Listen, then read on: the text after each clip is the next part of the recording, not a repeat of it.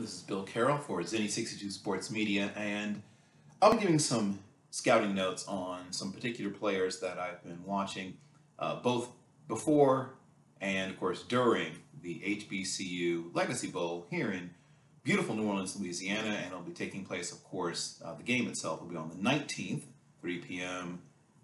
Eastern, no, 3 p.m. Central, 4 p.m. Eastern, at Ullman Stadium on the campus of beautiful Tulane University.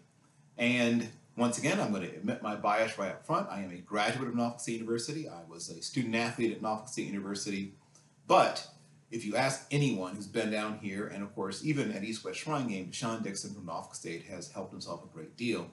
He's 6'4", he's 251 pounds. He has 33.5-inch arms, which, in case you don't know, that's long. Those are very long arms. Average is right around 32, so he's an inch and a half above sort of the average at the position. And things you can't help but like about him. He has a great motor. You can tell he's been well coached. He's been working out with Chuck Smith, and it shows. He can rush from basically anywhere of the pass rush positions. He can rush standing up. He can put his hand in the dirt and even kick inside a little bit. I mean, obviously, he won't do it too much for a 251-pound guy.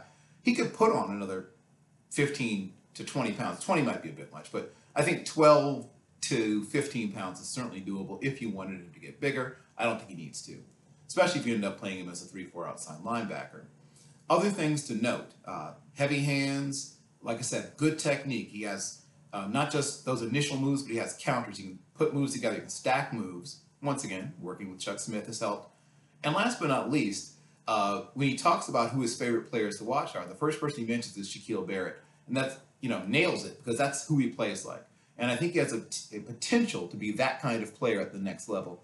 I'll be giving you some reports on 2 or 3 other individual players as we go forward.